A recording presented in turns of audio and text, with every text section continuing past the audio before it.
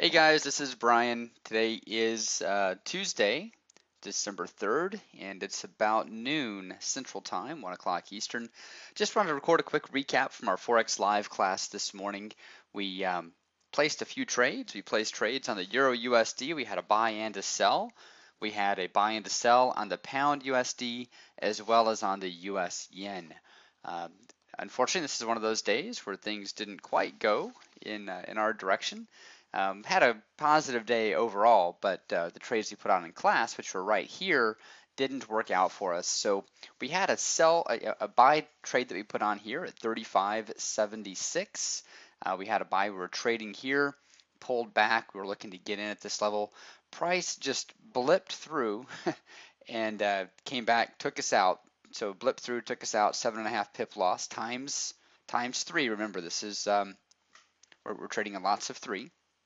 So it took us out here and then ultimately pushed on through, through take profit one, take profit two. I thought we might be able to redeem ourselves on the other end of this and have our sell kick in for us. We had a sell trade up here that we had on at 36.14, 36.13.9. Unfortunately, we didn't quite get there. We came close, but that only counts in horseshoes and hand grenades, right?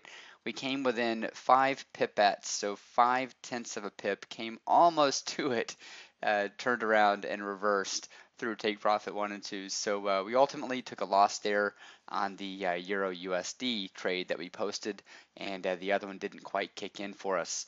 On the Pound USD, we had a buy and we had a sell here, bracketed in. Unfortunately, neither one ever keyed in, so we weren't able to take advantage of either one of those either. Looks like this one must have been missed really solely due to the spread.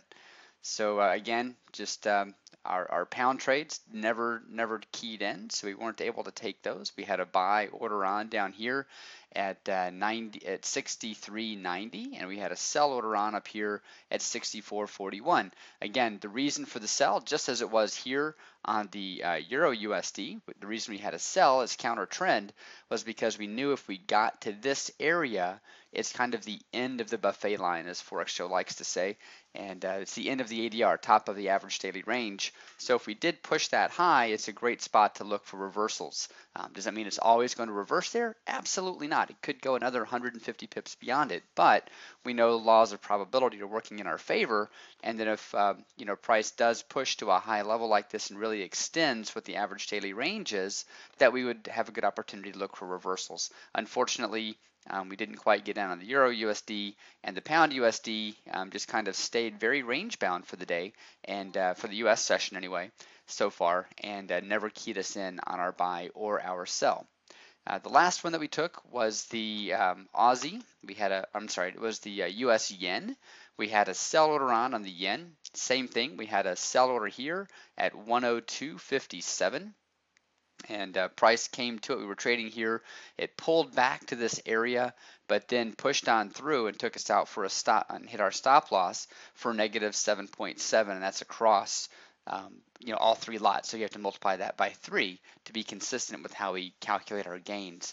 Then it came back, moved through, went right on through take profit 1 and 2.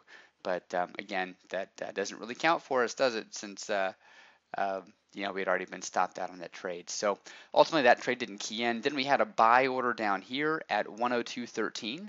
Again, looking at what the average range typically is on this pair and looking for our next level of support, and we just didn't quite get to it. So didn't quite get there, so that trade did not key in as well. So ultimately in class, the trades we had in class today, we had 2 losses, both for about 20 plus pips a piece. So we took around 44 pips as a loss for the day.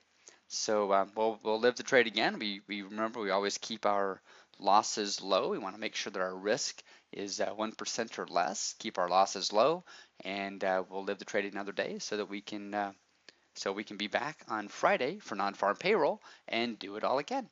So there you have it. You guys have a great day, and we'll talk to you soon.